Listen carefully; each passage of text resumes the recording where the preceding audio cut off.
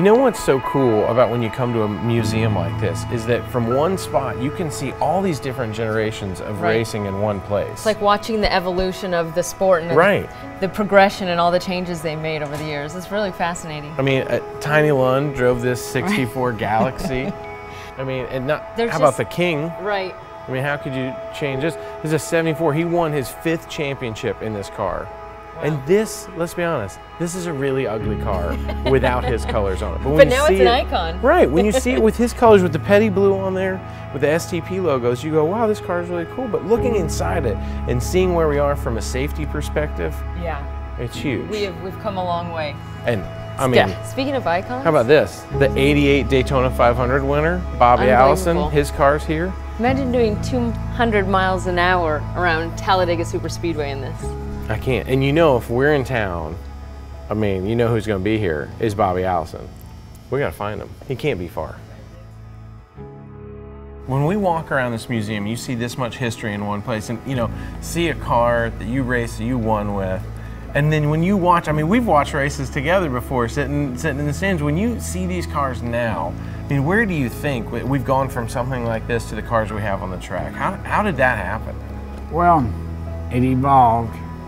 And one of the things that wasn't addressed strong enough, early enough, was the safety factor. Right now, go faster than they wanted to do. Nobody really wanted to go 209 miles an hour. One of the real threats. Oh, we have a problem. Has blown a tire. Bobby Allison with a horrible crash here on the front stretch. It has torn out a complete section of protective railings. You know, everybody kind of says that because of your big wreck here is really the invention of the restrictor plate, right? How fast do you think, if that restrictor plate hadn't found those engines, how fast do you think we would have gotten here before people said, all right, we've reached total insanity? Because we were there. We were at total insanity right then, believe me. If they'd have left the thing alone, you could go 245 here. Would you have been willing to do that? Oh, yeah.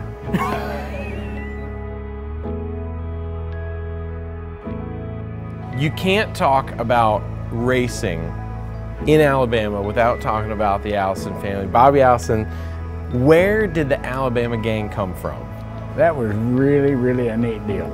You know, I'm from South Florida. Donnie and I came out of South Florida in 1959 and discovered Alabama. I had a hero at home, a guy by the name of Red Farmer. Sure. And I had worked for Red before I drove professional.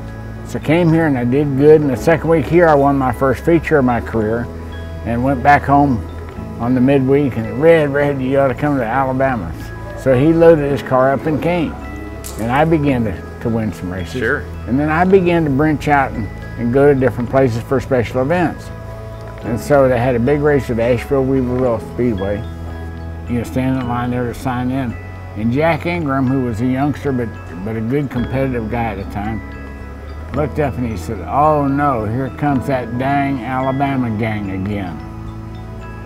And it just really sounded so good to me. I said, yeah, that's us. And we're here to rob the train. And we did. We ran 1, 2, 3.